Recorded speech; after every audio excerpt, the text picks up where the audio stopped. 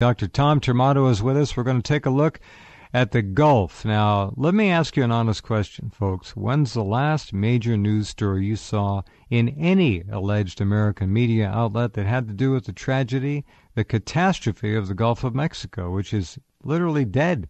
And it's going to stay that way for a tragically long time. Dr. Tom Termotto has been right on top of this story from the beginning, working 7.5 days a week.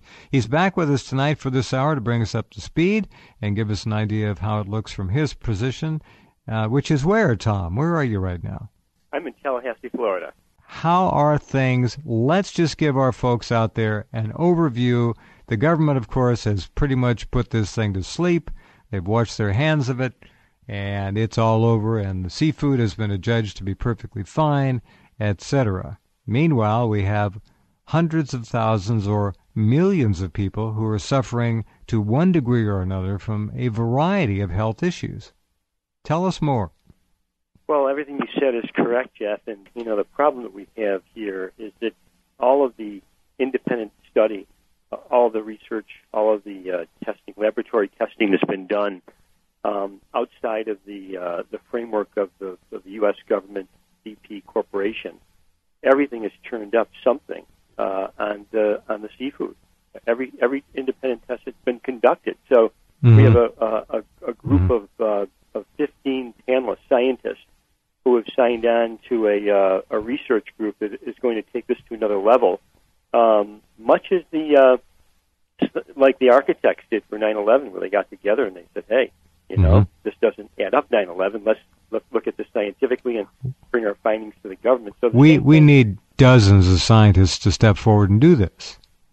That's exactly right. I think we're at a point with the Gulf whereby if the scientists and the PhDs and researchers really step up to the plate, they could bring to bear enough pressure on the government and BP to start making statements that are accurate and truthful about the quality of the seafood and the safety of the water. Yeah. And what's going on the beaches. So I just wish, Tom, that we wouldn't as a people be so damn dumb as to believe anything the government or BP tells us about anything, especially the edibility and the nutritional aspects of contaminated seafood from the Gulf, and it's all contaminated. This is the biggest. This is the biggest rub for the people down here because if you live on the Gulf, most of these folks are avid seafood eaters, and to send them the message that the seafood is safe is really what we're doing with that message. Barbara Weissman, she's the international president of the Earth Organization out in California. Mm-hmm. She's put together an extraordinary video. It draws you down to a conclusion that there has always been a very safe and non-toxic, easily applied bioremediation agent that could have been used throughout the entire course of the spill. It's actually an NCF-approved product. National Contingency Plan has given it its thumbs up, and it's been used on countless spills. And the President, Steve Pedigo, who I've talked to a number of times, is just kind of knocking his head against the wall with the EPA, trying to figure out why they won't let them apply this on the spill. So the video, is sort of one piece of a campaign that we're starting. And you probably saw that letter that you posted from BK Lim to the two congressmen who are heading up various committees that would be in a good position to initiate a congressional hearing around this. So we're hoping that coming at it from a number of angles, the government will be compelled to step up to the plate. They've got to at some point. They can't ignore it much longer, really. I'd rather have them be compelled to step up to the edge of the cliff and then take one more step. We need to start over again. I don't trust these people. I expect nothing will come from them of any benefit to the American public at large, and most especially our brothers and sisters, friends and relatives and neighbors in the Gulf. All of us. We're all Americans, and we've got to get away from this label thing and stop thinking compartmentally. No, I don't trust them. I wish I could say, great, Tom, let's put pressure on them, and they're going to crack, and they're going to come through, they're going to turn 180 degrees and start telling us the truth. I don't think so. I wish I did.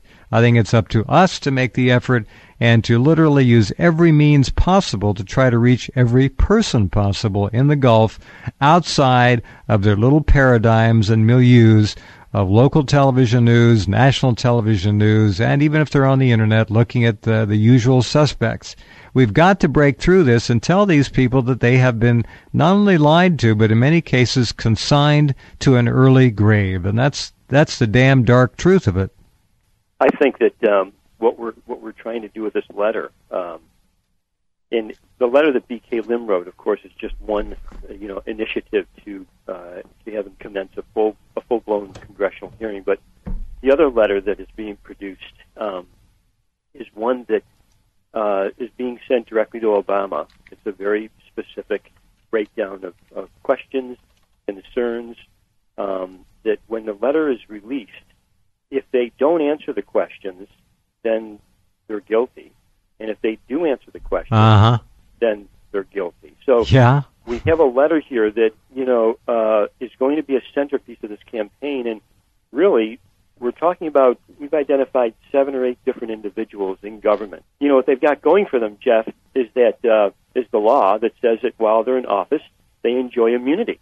And so some of these folks are out of office. Thad Allen is no longer in his position. A couple of other people are no longer there, and therefore are vulnerable. They're personally liable, and they can be held, criminally liable for crimes if it can be proven they've committed them while serving in their respective positions. Thad has, shall we say, lots of opportunity to do exactly that. Jeez. The state of B.K. Lim's life right now looks like this. He and his wife do not stay in either of their 2 homes that they own in the Asian Rim. Right. Because they cannot. Right. So they've been moving either by day or by week or by month from one location to another, from one country to another, under threat of being assassinated. And I've alluded to this in a few emails that I've sent you over the months that, there are things that were going on that we could not even have BK on an interview with you because they're able to track him. We tried, yeah. And we've had many allusions to this predicament, but this is the first time that we've really broken out into the open with the real story. And it simply is that BK has no choice but to live his life, moving from one hotel to the next, one safe house to the next.